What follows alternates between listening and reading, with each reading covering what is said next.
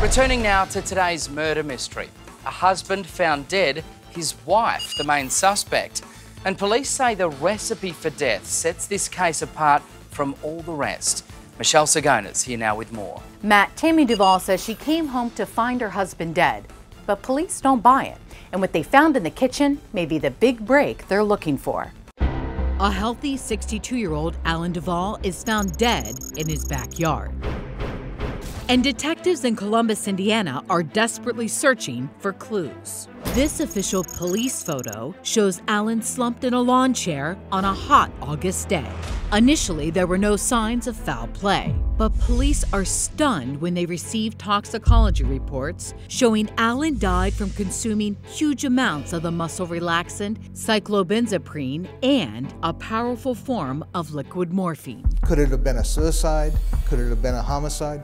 Yes, either one. Forensics reveal there are no track marks on Alan's arms, and these police photos show there are no pill bottles next to his body. Cops don't believe he took the drugs himself. I knew at that point that we had a murder.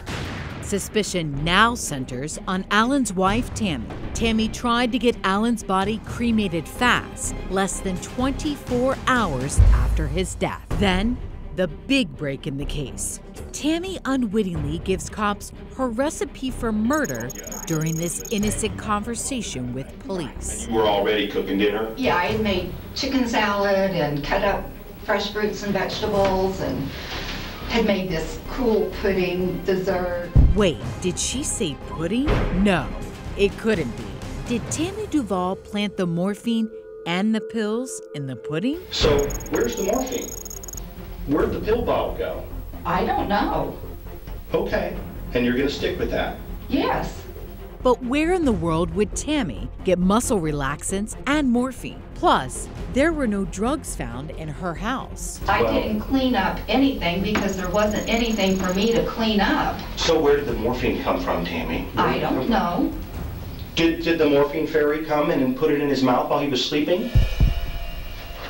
I don't know where the morphine came from. That turns out to be another lie. Remember, Tammy was a nurse's assistant. Detective Mark Cookton says Tammy stole the muscle relaxants from Alan's cousin, Zilla Thompson. I would say over 100, maybe 200 of them. And she lifted the morphine from the nursing home where she worked. The director of nursing tells me the last day she worked for us, we were really concerned because we had a bottle of morphine sulfate turn up missing.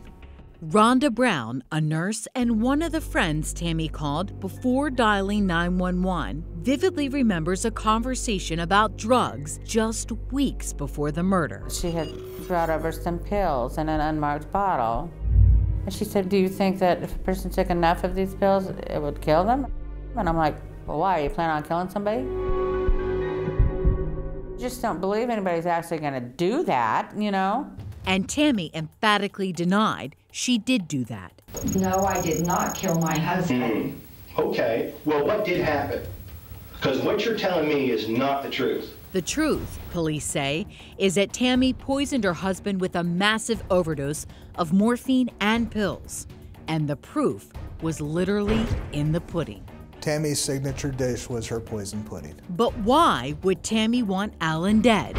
Remember that insurance guy she was fooling around with? According to investigators, Tammy got him to write up a $100,000 life insurance policy on Alan. It was just 1 month before Alan died, and Tammy was named the sole beneficiary. And right then, I said, I hope Alan lives for a long time, but I don't think so. I told him, Alan, nobody takes out $100,000 life insurance on anyone, especially when they're not living with them. There's something up. Obviously, Tammy was covering up something in hopes of getting this $100,000 insurance policy. Finally, 3 years after the death of her husband, Tammy was arrested and ultimately faced a trial on charges of murder, insurance fraud, and obstruction of justice. The jury convicted Tammy Duval on all counts, and she was sentenced to prison for 60 years. She is a stone-cold killer. Plain and simple, she killed her husband, a person who I feel truly loved her and all she could see was a $100,000 stamp on his forehead.